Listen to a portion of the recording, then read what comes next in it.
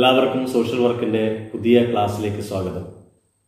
കഴിഞ്ഞ ക്ലാസ്സിൽ നമ്മൾ ഡിസ്കസ് ചെയ്തുകൊണ്ടിരിക്കുന്നത് സോഷ്യൽ വർക്കിന്റെ സെക്കൻഡറി മെത്തേഡായ സോഷ്യൽ ആക്ഷനെ കുറിച്ചാണ്. Social ആക്ഷന്റെ definition, meaning, characteristics, objectives, principle എന്നീ വിഷയങ്ങളെ കുറിച്ചിട്ടാണ് നമ്മൾ കഴിഞ്ഞ ക്ലാസ്സിൽ ഡിസ്കസ് ചെയ്തത്. ഇന്ന് നമുക്കതിന്റെ ബാക്കി ഭാഗങ്ങൾ കൂടി ഡിസ്കസ് ചെയ്യാം. നമുക്കറിയാം, സോഷ്യൽ ആക്ഷൻ എന്ന് പറഞ്ഞാൽ നമ്മൾ കഴിഞ്ഞ ക്ലാസ്സിൽ പറഞ്ഞതാണ് solution of mass social problem through propaganda, public support, collective action and social legislation. നമ്മുടെ സമൂഹത്തിൽ കാണുന്ന പോപ്പുലറായിട്ടുള്ള വിവിധ സമര പരിപാടികൾ, സോഷ്യൽ ആക്ഷനുമായി ബന്ധപ്പെട്ട വിവിധ സമര പരിപാടികൾ എക്സാമ്പിളായിട്ട് എടുത്തിട്ടാണ് നമ്മൾ ഈ സോഷ്യൽ ആക്ഷൻ ഡിസ്കസ് ചെയ്തത് അല്ലെ. നമ്മൾ പ്ലാച്ചിമണ മൂവ്മെന്റ്, കാസർഗോഡത്തെ എൻഡോസൾഫ മൂവ്മെന്റ്, അതുപോലെ തന്നെ നർമ്മദ ബച്ചാവോ ആന്തോളൻ തുടങ്ങിയ സമര പരിപാടികൾ നമ്മൾ ഡിസ്കസ് ചെയ്തു. ഇതിലൂടെ നമുക്ക് മനസ്സിലാവുന്നത് സോഷ്യൽ ആക്ഷൻ എന്ന് പറഞ്ഞാൽ ഒരു കൂട്ടം ആൾക്കാർ ബാധിക്കുന്ന പ്രശ്നം പ്രചരണത്തിലൂടെ, പ്രൊപ്പഗാൻഡ, പിന്നീട് ആ നാട്ടുകാരുടെ അല്ലെങ്കിൽ മറ്റ് ജനങ്ങളുടെ സപ്പോർട്ട്, പബ്ലിക് സപ്പോർട്ട്, പിന്നീട് അവരെല്ലാം ചേർന്നുകൊണ്ടുള്ള ഒരു കലക്റ്റീവ് ആക്ഷനിലൂടെ പലതരത്തിലുള്ള സമര പരിപാടികൾ നടത്തുകയും പിന്നീട് ഗവൺമെന്റും നിയമവും ഒക്കെ ഇതിൽ ഇടപെടുകയും നിയമപരമായിട്ട് ഈ പ്രശ്നം അവസാനിപ്പിക്കുകയും ചെയ്യുന്ന ഒരു പ്രക്രിയയെ, ഒരു പ്രവർത്തനത്തെയാണ് സോഷ്യൽ ആക്ഷൻ എന്ന് പറഞ്ഞത്. ഇതുപോലെ നമുക്ക് നമ്മൾ നേരത്തെ പറഞ്ഞ മാതിരി പ്ലാച്ചിമണ മൂവ്മെന്റിനെ പോലെ അല്ലെങ്കിൽ ഒക്കെ നർമ്മദ ബച്ചാവോ ആന്തോളനെ പോലെ നമ്മുടെ നാട്ടിലും ഇത്തരത്തിലുള്ള പല ജനങ്ങളെ ബാധിക്കുന്ന പല പ്രശ്നങ്ങളിലും സോഷ്യൽ ആക്ഷനിലൂടെ നമുക്ക് ഇടപെടാൻ പറ്റും. ഉദാഹരണത്തിന് കണ്ടൽക്കാട് നശിപ്പിക്കുന്നതിനെതിരെ, പുഴ കയ്യേറുന്നതിനെതിരെ, മലകളും പാറകളും ഖനനത്തിലൂടെ ഇല്ലാതാക്കുന്നതിനെതിരെ, അതുപോലെ തന്നെ നമ്മുടെ വീടിനടുത്തുള്ള ഏതെങ്കിലും ഒരു വ്യവസായങ്ങൾ, ഇൻഡസ്ട്രി, അവരുടെ ഇൻഡസ്ട്രിയൽ വേസ്റ്റ് നമ്മുടെ അടുത്തുള്ള പുഴയിലോ മാലിന്യങ്ങളൊക്കെ തള്ളുന്നതിനെതിരെയൊക്കെ നമുക്ക് ഇങ്ങനെ സോഷ്യൽ ആക്ഷനിലൂടെ, ഒരു ബഹുജന മുന്നേറ്റത്തിലൂടെ നമുക്ക് ഈ പ്രശ്നങ്ങൾ ഇല്ലാതാക്കാം. അപ്പൊ ഞാൻ പറഞ്ഞു വന്നത് സോഷ്യൽ ആക്ഷൻ എന്ന് പറഞ്ഞത് നമ്മുടെ ഇന്നത്തെ കാലഘട്ടത്തിൽ ഇന്ത്യയിൽ, പ്രത്യേകിച്ച് കേരളത്തിലൊക്കെ വളരെയധികം സ്കോപ്പുള്ള ഒരു സോഷ്യൽ വർക്ക് മെത്തേഡാണ്. അപ്പൊ അതിന്റെ കൂടുതൽ വിശദാംശങ്ങളിലേക്കാണ് നമ്മൾ ഇന്ന് കിടക്കുന്നത്. നമ്മൾ ഇന്ന് ആദ്യം ഡിസ്കസ് ചെയ്യുന്നത് സ്ട്രാറ്റജീസ് ഓഫ് സോഷ്യൽ ആക്ഷനെ കുറിച്ചിട്ടാണ്. എന്താണ് സ്ട്രാറ്റജീസ് എന്ന് പറഞ്ഞാൽ? തന്ത്രങ്ങൾ. നമുക്ക് ആദ്യം ഈ തന്ത്രങ്ങൾ എന്ന് പറയുമ്പോൾ വളരെ ഇമ്പോർട്ടന്റ് ആണ്. അതായത് നമ്മൾ സോഷ്യൽ ആക്ഷനിൽ നമ്മളുടെ ലക്ഷ്യം നിറവേറ്റുന്നത് നമ്മുടെ തന്ത്രങ്ങൾ വളരെ വിശദമായിട്ട് ആലോചിച്ച് ഉറപ്പിക്കുകയും അത് ശരിയായ രീതിയിൽ നടപ്പിലാക്കുകയും ചെയ്യുമ്പോൾ മാത്രമാണ് ഈ നമ്മുടെ സോഷ്യൽ ആക്ഷൻ വിജയിക്കുന്നത്. അപ്പൊ തന്ത്രങ്ങൾ രൂപകൽപ്പിക്കുന്നതിൽ വളരെ പ്രാധാന്യമുണ്ട്. അത് വളരെ സിസ്റ്റമാറ്റിക് ആയിട്ട്, വളരെ പ്ലാൻഡ് ആയിട്ട് തന്നെ അത് ചെയ്യേണ്ടതാണ്. അപ്പൊ എന്തൊക്കെയാണ് സോഷ്യൽ ആക്ഷനിൽ നമുക്ക് നടപ്പിലാക്കുന്ന തന്ത്രങ്ങൾ എന്ന് പരിശോധിക്കാം. ആദ്യമായിട്ട് നമുക്ക് നമ്മളുടെ സോഷ്യൽ ആക്ഷന്റെ തന്ത്രങ്ങൾ പറയുന്നത് പ്രൊഫസർ ലീ ആണ്. പ്രൊഫസർ ലീയുടെ അഭിപ്രായത്തിൽ സോഷ്യൽ ആക്ഷന് പ്രധാനമായിട്ടും 3 ടൈപ്പ് തന്ത്രങ്ങളാണ്. There are mainly 3 types of social action strategies. 1 collaboration, 2 competition, 3 confrontation. Collaboration എന്ന് പറഞ്ഞാൽ യോജിച്ച് പ്രവർത്തിക്കുക എന്നാണ് അർത്ഥം. ഇവിടെ നമ്മളുടെ ലക്ഷ്യം നിറവേറുന്നതിന് വേണ്ടിയിട്ട് അല്ലെങ്കിൽ പ്രശ്നങ്ങൾ ഇല്ലാതാക്കുന്നതിന് വേണ്ടിയിട്ട് അധികാരികളുമായിട്ട് അല്ലെങ്കിൽ നമ്മുടെ ഓപ്പോസിഷൻ, നമ്മുടെ എതിർ പാർട്ടിയുമായിട്ട് ചർച്ചയിലൂടെയോ മറ്റും രമ്യമായ രീതിയിൽ പരിഹരിക്കുമ്പോൾ അവിടെ മറ്റ് ഏറ്റുമുട്ടലിന്റെ പാതയോ മറ്റ് തീക്ഷ്ണമായ സമര മുറകളൊന്നും പ്രയോഗിക്കാതെ തന്നെ ഒരു അനുരഞ്ജന ചർച്ചയിലൂടെ പ്രശ്നം പരിഹരിക്കപ്പെടുമ്പോൾ അത് നമുക്ക് കൊളാബറേഷൻ എന്ന് വിളിക്കാം. അത് വളരെ മിതമായ രീതിയിലുള്ള പ്രവർത്തനങ്ങൾ മാത്രമേ അവിടെയുള്ളൂ. 2 കോമ്പറ്റീഷൻ. കോമ്പറ്റീഷൻ എന്ന് പറഞ്ഞാൽ നമുക്കറിയാം മത്സരം. ഇവിടെ കുറച്ചും കൂടെ തീക്ഷ്ണമായ രീതിയിലാണ് ഉള്ളത്. കൂടുതൽ സമ്മർദ്ദ തന്ത്രങ്ങൾ, നമ്മുടെ എതിർ പാർട്ടിയെ നമ്മൾ സമ്മർദ്ദങ്ങളിലൂടെ, ബാർഗൈനിങ്, നെഗോഷിയേഷൻ, പെർസ്വേഷൻ തുടങ്ങിയ വിലപേശൽ, മധ്യസ്ഥ ശ്രമം, ഇങ്ങനെ പലതരത്തിലുള്ള സമ്മർദ്ദ തന്ത്രങ്ങളിലൂടെ പ്രശ്നം അവസാനിപ്പിക്കുവാൻ വേണ്ടിയിട്ട് നടത്തുന്ന ചില സമര പരിപാടികൾ, ആക്ഷൻ പ്രോഗ്രാംസ് ആണ് കോമ്പറ്റീഷൻ എന്ന് പറയുന്നത്, മത്സരം.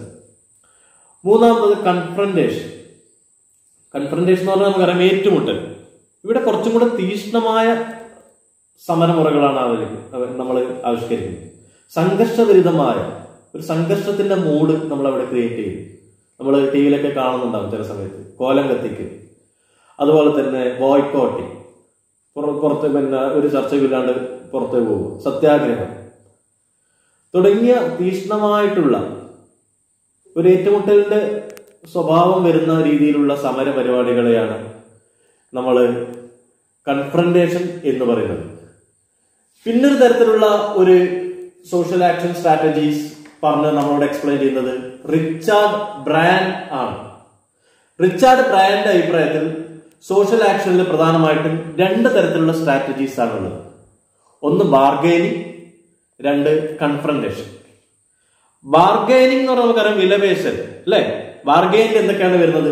Lobbying, submitting petition, providing information, publicity, campaigns.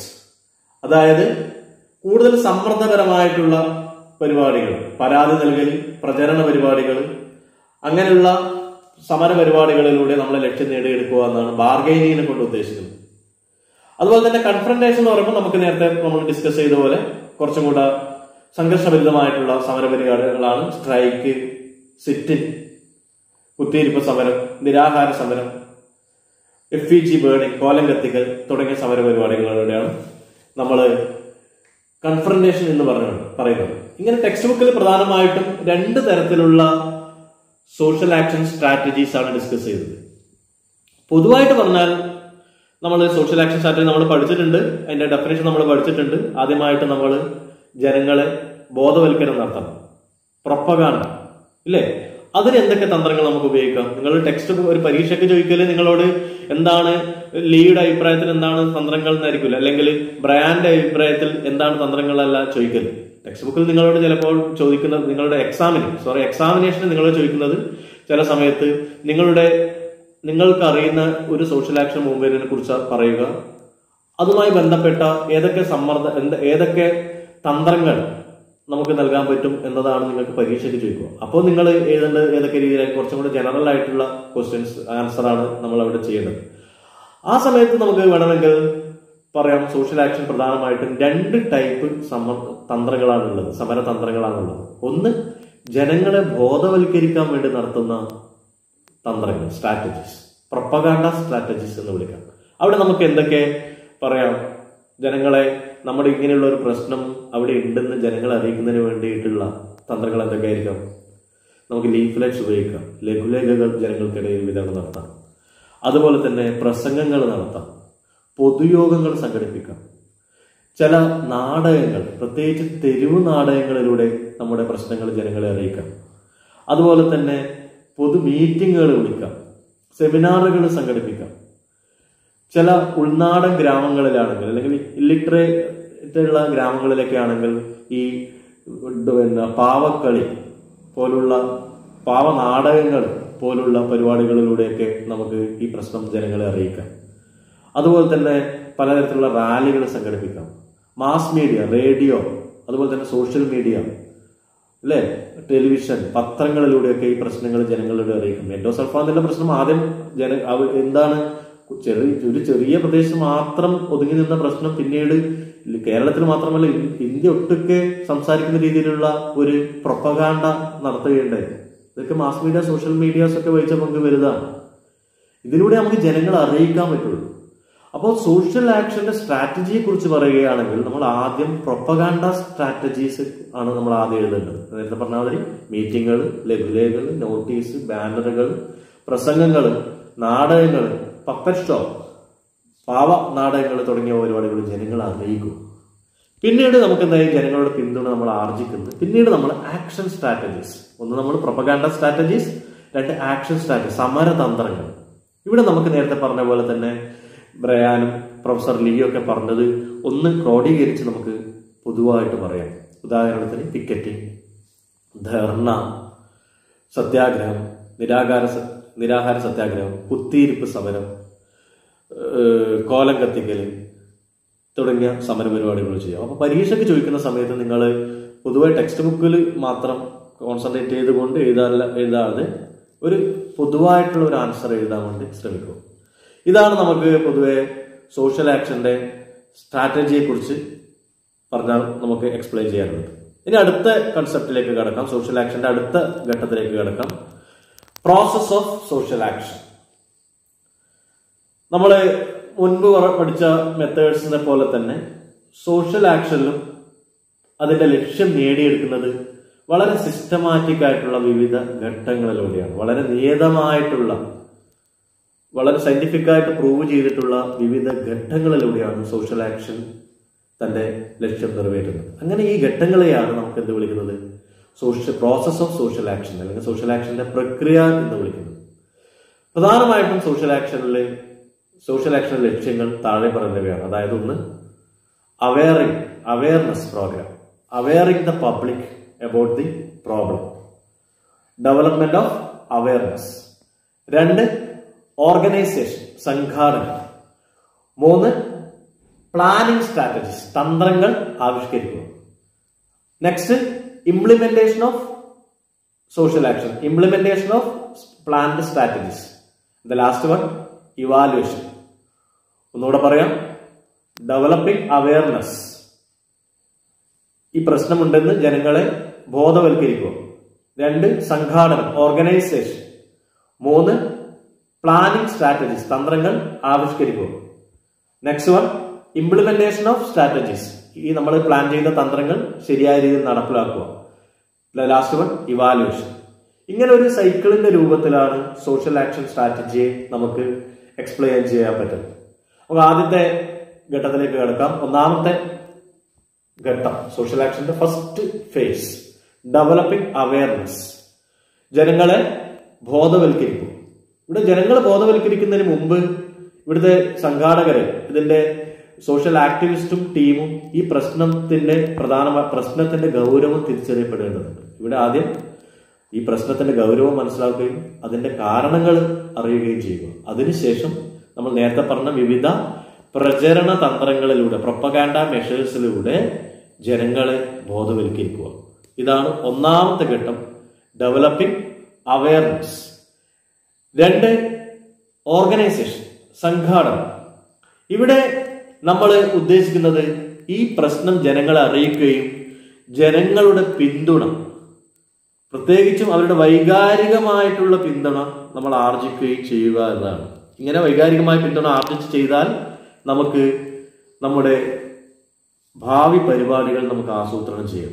അതിനു വേണ്ടിയിട്ട് വിവിധ കമ്മിറ്റികൾ രൂപീകരിക്കണം, മികച്ച നേതാക്കന്മാരെ തിരഞ്ഞെടുക്കണം, അവരുടെ ഉത്തരവാദിത്തങ്ങൾ ജനങ്ങൾക്ക് അവരുടെ ബോധ്യപ്പെടുത്തണം. ഇതാണ് രണ്ടാമത്തെ ഘട്ടം, ഓർഗനൈസേഷൻ, സംഘാടനം, ജനങ്ങളുടെ പിന്തുണ ആർജിക്കുക, ഇതിനാവശ്യമായ ടീം ഫോം ചെയ്യുക, മികച്ച നേതാക്കന്മാരെ തിരഞ്ഞെടുക്കുക, വിവിധ തരത്തിലുള്ള ഡിസ്കഷൻ നടത്തുക. അതായത് നമ്മൾ ഈ സമര പരിപാടികൾക്ക് വേണ്ടി തയ്യാറാവുക, സംഘാടനം, ഓർഗനൈസേഷൻ എന്ന് പറയുന്നത്. മൂന്നാമത്തത് പ്ലാനിംഗ് സ്ട്രാറ്റജീസ്, തന്ത്രങ്ങൾ ആവിഷ്കരിക്കുക. നമ്മൾ നേരത്തെ പറഞ്ഞു, ഈ ക്ലാസ് തന്നെയാണ് പഠിച്ചത്. സോഷ്യൽ ആക്ഷന്റെ ഹൈലൈറ്റ് എന്ന് പറഞ്ഞാൽ നമ്മൾ നടപ്പിലാക്കുന്ന തന്ത്രങ്ങളാണ്. തന്ത്രങ്ങളിലൂടെയാണ് നമ്മൾ ലക്ഷ്യം നിറവേറ്റുന്നത്. ഇവിടെ തന്ത്രങ്ങൾ എന്ന് പറയുമ്പോൾ നമ്മൾ സാഹചര്യത്തിനനുസരിച്ചായിരിക്കും, ഒരു ഫ്ലെക്സിബിൾ ആയിരിക്കണം. സാഹചര്യത്തിനനുസരിച്ചിട്ട് നമ്മൾ തന്ത്രങ്ങൾ കൈകാര്യം ചെയ്യണം. അത് ചില സമയത്ത് കൊളാബറേഷൻ ആവാം, കോമ്പറ്റീഷൻ ആവാം, അല്ലെങ്കിൽ തീക്ഷ്ണമായിട്ടുള്ള സമരമുറകളായ കൺഫ്രണ്ടേഷനിലേക്കും നീങ്ങാം. അപ്പൊ സാഹചര്യത്തിനനുസരിച്ച് നമ്മളിവിടെ തന്ത്രങ്ങൾ മെനയണം. അപ്പൊ അതിനാവശ്യമായ നല്ല ഡീപ്പ് ലെവൽ ഡിസ്കഷനിലൂടെയാണ് നമ്മൾ തന്ത്രങ്ങൾ മെനയേണ്ടത്. ഇതാണ് മൂന്നാമത്തെ ഘട്ടം. വെരി ഇമ്പോർട്ടൻറ്റ് സ്റ്റേജസ് ആണ് പ്ലാനിംഗ് സ്ട്രാറ്റജീസ്. നാലാമത്തെ ഘട്ടം, നമ്മൾ ആസൂത്രണം ചെയ്ത തന്ത്രങ്ങൾ ശരിയായ രീതിയിൽ നടപ്പിലാക്കുക, implementation of social action strategies. ഇവിടെ വളരെ പ്ലാൻഡോട് കൂടിയിട്ട്, വളരെ സിസ്റ്റമാറ്റിക് ആയിട്ട് തന്നെ ഇത് ചെയ്യണം. ഇവിടെ നമ്മൾ ശ്രദ്ധിക്കേണ്ട ഒരു പ്രധാനപ്പെട്ട ഘടകം എന്ന് പറയുമ്പോൾ, ഇതെല്ലാം ഒരു ഡെമോക്രാറ്റിക്, ഒരു ജനാധിപത്യ രീതിയിലായിരിക്കണം നമ്മൾ ഈ സ്ട്രാറ്റജി നടപ്പിലാക്കേണ്ടത്. അതുപോലെ തന്നെ അത് എന്തായാലും ലീഗലി പെർമിസിബിൾ ആയിട്ടുള്ള ആക്ഷൻ ആയിരിക്കണം. നിയമം അനുശാസിക്കുന്ന, അല്ലെ, നമ്മുടെ കോടതിയും ഗവൺമെന്റും ഒക്കെ അനുശാസിക്കുന്ന സമരമുറകളിൽ മാത്രമേ പറ്റുള്ളൂ. അത് തികച്ചും നോൺ വയലന്റ് ആയിരിക്കണം. ഒരു ഘട്ടത്തിനും ഒരു വയലന്റ് മൂഡിലേക്കോ അല്ലെങ്കിൽ സമൂഹത്തിലെ മറ്റ് ദ്രോഹങ്ങൾ, അല്ലെങ്കിൽ നമ്മുടെ ഗവൺമെന്റിന്റെ ചില സമരങ്ങളിലൊക്കെ കാണാം നമുക്ക്, അല്ലെ, KSRTC ബസ് അടിച്ചു പൊളിച്ചു, ബിൽഡിംഗ് അടിച്ചു പൊളിച്ചു, അങ്ങനെ യാതൊരു തരത്തിലുള്ള ഒരു വയലന്റ് ആയിട്ടുള്ള ഒരു തരത്തിലും പാടില്ല എന്നുള്ളത് ഉറപ്പുവരുത്തണം. തികച്ചും ലീഗലി പെർമിസിബിൾ ആയിട്ടുള്ള ഒരു ആക്ടിവിറ്റി ആയിരുന്നു. അത് മാത്രമല്ല, എല്ലാ ജനങ്ങളുടെയും പങ്കാളിത്തവും, എല്ലാ വിഭാഗം ജനങ്ങളുടെയും പങ്കാളിത്തം അതിൽ ഉറപ്പുവരുത്തണം. ഇതാണ് implementation of social action strategies. And the last one evaluation, വിലയിരുത്തുക. ഇവിടെ നമ്മൾ നമ്മുടെ ലക്ഷ്യം നിറവേറിയോ ഇല്ലയോ എന്ന് ഒന്ന് അസസ് ചെയ്യുക, ഒന്ന് വിലയിരുത്തുക എന്നാണ് ഈ ലാസ്റ്റ് ഘട്ടത്തിൽ പറയുന്നത്. ഇവിടെ പിന്നെ സോഷ്യൽ ആക്ടിവിസ്റ്റും ലീഡേഴ്സും ആ സംഘാടകരും ചേർന്നുകൊണ്ട് പ്രവർത്തനങ്ങൾ വിലയിരുത്തുന്നത്. നമ്മൾ അഥവാ നമ്മുടെ ലക്ഷ്യം നേടിയെടുത്തില്ലെങ്കിൽ നമ്മൾ കുറച്ചും കൂടെ കുറച്ചും നല്ല തന്ത്രങ്ങൾ ആവിഷ്കരിച്ചുകൊണ്ട് വീണ്ടും സമരപരിപാടിയിലേക്ക് നീങ്ങണം. അങ്ങനെ ഒരു സൈക്കിളിന്റെ രൂപത്തിൽ നമുക്ക് നമ്മുടെ ചിത്രം നമ്മൾ കണ്ടാൽ നമുക്ക് മനസ്സിലാവും, ടെക്സ്റ്റ് ബുക്കിൽ ചിത്രം കണ്ടാൽ മനസ്സിലാവും. ഒരു സൈക്കിളിന്റെ രൂപത്തിലാണ് നമ്മളത് പോകുന്നത്. ഇങ്ങനെ ഇങ്ങനെയുള്ള വിവിധ ഘട്ടങ്ങളിലൂടെയാണ് സോഷ്യൽ ആക്ഷനിൽ തങ്ങളുടെ ലക്ഷ്യം നമ്മൾ നിറവേറ്റുന്നത്. അപ്പോൾ എല്ലാവർക്കും ഇത് മനസ്സിലായി എന്ന് വിചാരിക്കുന്നു. ഇനി നമുക്ക് ഈ ചാപ്റ്ററിൽ നമുക്ക് ഡിസ്കസ് ചെയ്താനുള്ളത് 2 ഭാഗങ്ങളോടാണ്. ഒന്ന് social policy formulation, 2 scope of social action in India. ഒന്നാമത് നമുക്ക് പറയുമ്പോൾ പോളിസി ഫോർമുലേഷൻ എന്ന് പറയുമ്പോൾ നമുക്ക് പഠിക്കാനുള്ളത് എന്താണ് സോഷ്യൽ പോളിസി എന്നാണ് പറഞ്ഞത്. സോഷ്യൽ പോളിസി എന്ന് പറഞ്ഞാൽ policies are the general approaches and guidelines accepted by the government in deciding and ഡിസ്ബേഴ്സിങ് there programmes. ഗവൺമെന്റോ അല്ലെങ്കിൽ മറ്റ് അധികാരികളോ അവരുടെ സാമൂഹ്യക്ഷേമ പരിപാടികൾ, വിവിധ വിഭാഗങ്ങളുടെ ഉന്നമനം നമ്മൾ നടത്തുന്ന വിവിധ തരത്തിലുള്ള സാമൂഹ്യക്ഷേമ പരിപാടികളിലൂടെയാണ്. ഈ പരിപാടികൾ നടത്തുന്നത് ചില ആക്സെപ്റ്റ് ചെയ്ത, അംഗീകരിക്കപ്പെട്ട ചില നിർദ്ദേശങ്ങളുടെ ഗൈഡ് ലൈൻസിന്റെ അടിസ്ഥാനത്തിലാണ്. ഈ ഗൈഡ് ലൈൻസിനാണ് നമുക്ക് എന്ത് വിളിക്കുന്നത്? പോളിസി, സോഷ്യൽ പോളിസി എന്ന് വിളിക്കുന്നത്. ഗവൺമെന്റിന്റെ ആരോഗ്യ നയം, സാമ്പത്തിക നയം, വിദ്യാഭ്യാസ നയം, scheduled caste and scheduled tribe development policy, ഇങ്ങനെ എല്ലാ കാര്യങ്ങൾക്കും അംഗീകരിച്ച ചില നയങ്ങളുണ്ട്. ഈ നയങ്ങളുടെ അടിസ്ഥാനത്തിലാണ് വികസന പരിപാടികൾ ആസൂത്രണം ചെയ്യുന്നതും ഇംപ്ലിമെന്റ് ചെയ്യുന്നതും. ഇത്തരത്തിലുള്ള വികസന പരിപാടികൾ ആസൂത്രണം ചെയ്യുന്ന സമയത്ത് നമ്മൾ ഗവൺമെന്റിനെ സ്വാധീനിക്കണം. ഇത് നമ്മുടെ ഈ ഡിസഡ്വാൻറ്റേജ്ഡ് പീപ്പിളിന്റെ ഡെവലപ്മെന്റിന് വേണ്ടിയായിരിക്കണം. മനസ്സിലായില്ല? പാവപ്പെട്ട ജനങ്ങളുടെ ഉന്നമനത്തിന് വേണ്ടിയായിരിക്കണം. അല്ലെങ്കിൽ അടിച്ചമർത്തപ്പെട്ട വിഭാഗക്കാരുടെ ഉന്നമനത്തിന് വേണ്ടി ഗവൺമെന്റിന്റെ നയം ഉണ്ടാക്കുവാൻ അല്ലെങ്കിൽ മാറ്റുവാൻ വേണ്ടി സോഷ്യൽ വർക്കിലെ സോഷ്യൽ ആക്ഷനിൽ കഴിയും, സ്വാധീനിക്കാൻ വേണ്ടി നമുക്ക് പറ്റും എന്നതിനെ കുറിച്ചിട്ടാണ് സോഷ്യൽ പോളിസി ഫോർമുലേഷൻ എന്ന് പറയുന്നത്. അപ്പോൾ നിങ്ങൾക്കത് നിങ്ങൾക്ക് നൽകുന്ന ഒരു ആക്ടിവിറ്റി ആയിട്ട് നിങ്ങളത് കണക്കാക്കുക. The role of social action for influencing social policy. സാമൂഹ്യ നയരൂപീകരണത്തിൽ സോഷ്യൽ ആക്ഷന്റെ പങ്ക് എത്രത്തോളമുണ്ട് എന്നതിനെ കുറിച്ചിട്ട് ഒരു ആക്ടിവിറ്റി ഞാൻ നിങ്ങൾക്ക് മുന്നിൽ അവതരിപ്പിക്കുകയാണ്. അത് നിങ്ങൾ ടെക്സ്റ്റ് ബുക്കും മറ്റ് റെഫറൻസ് ഒക്കെ ഉപയോഗിച്ചിട്ട്, ഇന്റർനെറ്റോ ഒക്കെ ഉപയോഗിച്ചിട്ട് കൊണ്ട് കുറച്ചും കൂടെ ഡീറ്റെയിൽ ആയ രീതിയിൽ എഴുതാൻ വേണ്ടി ശ്രമിക്കുക. അടുത്തത് ഈ പാഠത്തിന്റെ ലാസ്റ്റ്, സോഷ്യൽ ആക്ഷനുമായി ബന്ധപ്പെട്ട ഭാഗത്തിന്റെ last, scope of social action in India എന്നാണ്. ഇന്ത്യയിൽ സോഷ്യൽ ആക്ഷന്റെ സാധ്യത എത്രത്തോളം ഉണ്ട്. ഞാൻ ഈ സോഷ്യൽ ആക്ഷൻ എടുക്കുന്ന സമയത്ത് തന്നെ ഞാൻ പറഞ്ഞിട്ടുണ്ട്, മറ്റ് മെത്തേഡ്സിനെ അപേക്ഷിച്ചിട്ട് ഇന്ത്യയിൽ ഏറ്റവും കൂടുതൽ സാധ്യതയുള്ള സോഷ്യൽ വർക്ക് മെത്തേഡ് സോഷ്യൽ ആക്ഷനാണ്. കാരണം അതുമാതിരിയുള്ള ഒരു എൻവയോൺമെന്റിലാണ് നമുക്കിന്ന് നമ്മുടെ നാട് എന്നുള്ള സ്ത്രീധന പ്രശ്നങ്ങൾ, ജാതീയപരമായിട്ടുള്ള കാസ്റ്റ് പ്രോബ്ലംസ്, അതുപോലെ തന്നെ നമ്മുടെ പ്രകൃതി വിഭവങ്ങൾ ചൂഷണം എക്സ്പ്ലോയിറ്റ് ചെയ്യുന്നതുമായി ബന്ധപ്പെട്ട പ്രശ്നങ്ങൾ, അതുപോലെ തന്നെ മാർജിനലൈസ്ഡ് പീപ്പിളിന്റെ പ്രശ്നങ്ങൾ, ഗോത്ര വിഭാഗക്കാരുടെ പ്രശ്നങ്ങൾ, ഇതൊക്കെ ഇന്ത്യയിൽ എല്ലാ സംസ്ഥാനങ്ങളിലും ഇന്ന് വർദ്ധിച്ചു വരുന്ന ഒരു സാഹചര്യമാണുള്ളത്. അതുകൊണ്ട് തന്നെ സോഷ്യൽ ആക്ഷൻ മൂവ്മെന്റ് ഇന്ത്യയുടെ പല ഭാഗങ്ങളിലും ഇന്ന് ശക്തി പ്രാപിച്ചുകൊണ്ടിരിക്കുകയാണ്, അതിന്റെ സാധ്യത കൂട്ടിക്കൊണ്ടിരിക്കുകയാണ്. ഇതും ഞാനൊരു ഇൻട്രൊഡക്ഷൻ നിങ്ങൾക്ക് തന്നെയാണ്. അപ്പോൾ ഇതിന്റെ അടിസ്ഥാനമാക്കിയിട്ട് നിങ്ങൾ കുറച്ചും കൂടെ ഒരു വൈഡ് റീഡിങ്ങിലൂടെ ഈ കാര്യങ്ങൾ വളരെ വിശദമായിട്ട് എഴുതുക. അപ്പോൾ ഇത്രത്തോളമാണ് നമുക്ക് സോഷ്യൽ ആക്ഷനിൽ നമ്മുടെ ഹയർ സെക്കൻഡറി സ്റ്റുഡൻസിന് പഠിക്കാനുള്ളത്. നിങ്ങളുടെ ടെക്സ്റ്റ് ബുക്കുകളിലും പരീക്ഷയുമായി ബന്ധപ്പെട്ടിട്ടുള്ളത് കൂടുതൽ കാര്യങ്ങൾ നമുക്ക് ക്ലാസ് റൂമുകളിലും അതുപോലെ തന്നെ മറ്റ് അനുകാര്യങ്ങളൊക്കെ വായിച്ചാൽ സോഷ്യൽ ആക്ഷന്റെ പ്രാധാന്യത്തെക്കുറിച്ച് നമുക്ക് മനസ്സിലാക്കാം. അപ്പോൾ നമുക്ക് ഇതോടുകൂടി സോഷ്യൽ ആക്ഷൻ എന്ന ഭാഗം സോഷ്യൽ സെക്കൻഡറി മെത്തേഡ് ഇവിടെ തീരുകയാണ്. നമുക്ക് സോഷ്യൽ വെൽഫെയർ അഡ്മിനിസ്ട്രേഷനാണ് എടുക്കാനുള്ളത്. അത് നമുക്ക് നെക്സ്റ്റ് ക്ലാസ്സിൽ എടുക്കാം. അപ്പോൾ ഇനി നമ്മുടെ മുന്നിലുള്ളത് നമ്മുടെ ഓണാഘോഷമാണ്. അപ്പോൾ ഓണമാണ് നമുക്ക് ഇനി നമ്മുടെ ദേശീയോത്സവമാണ് നമ്മുടെ മുന്നിൽ കടന്നു വരുന്നത്. ഇപ്പോഴത്തെ പ്രത്യേകമായിട്ടുള്ള സാമൂഹ്യ അവസ്ഥ നമുക്ക് എല്ലാവർക്കും അറിയാം. നമ്മുടെ വിദ്യാഭ്യാസ സ്ഥാപനങ്ങൾ പോലും ഇല്ല. കഴിഞ്ഞ വർഷം നമ്മളെല്ലാം നമ്മുടെ സ്കൂളുകളിൽ നിന്ന് വളരെ നല്ല രീതിയിൽ ആഘോഷിച്ച, അല്ലെങ്കിൽ നമ്മുടെ നാട്ടുപുറങ്ങളിൽ വീടുകളിൽ നല്ല രീതിയിൽ ആഘോഷിച്ച ഈ ദേശീയോത്സവം നമുക്ക് ഇന്ന് വളരെ പരിമിതമായി ആഘോഷിക്കുന്നതിന് വേണ്ടിയിട്ടാണ്. അതായത് സാമൂഹ്യ അകലവും സുരക്ഷയും ഒക്കെ ഉറപ്പുവരുത്തിയിട്ട് ആഘോഷിക്കാനാണ് നമ്മുടെ ഗവൺമെൻറ്റും ഒക്കെ പറയുന്നത്. അപ്പോൾ ഈ ഒരു മുൻകരുതലെടുത്തിട്ട് തന്നെ ഈ ഓണാഘോഷം ഒരു കെങ്കേയമായിട്ട് മാറട്ടെ എന്ന് ആശംസിച്ചുകൊണ്ട് ഇന്നത്തെ ക്ലാസ് ഇവിടെ അവസാനിപ്പിക്കുന്നു. നന്ദി, നമസ്കാരം.